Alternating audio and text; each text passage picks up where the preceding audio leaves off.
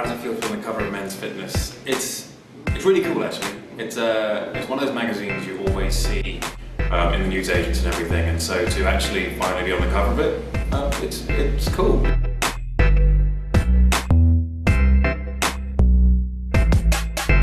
Go to workout or exercise or training for any movie, whether it be U.N.C.L.E. or Superman, squats. Front squats is the way to go. It's one of the best things you can do. Deadlifting is fun. I happen to be reasonably good at it, so it can be a go-to.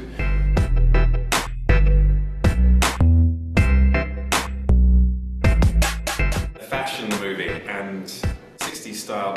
The great thing about 60s is that it's so identifiable and it can't come from any other era.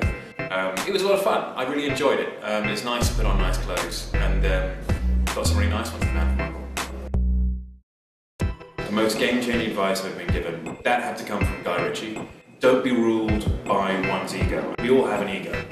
And as soon as you let go of that ego, which allows you to be offended or upset by anyone, then everything is so much easier. It's literally like a weight off your shoulders. And it's something which is you've got to fight for every day.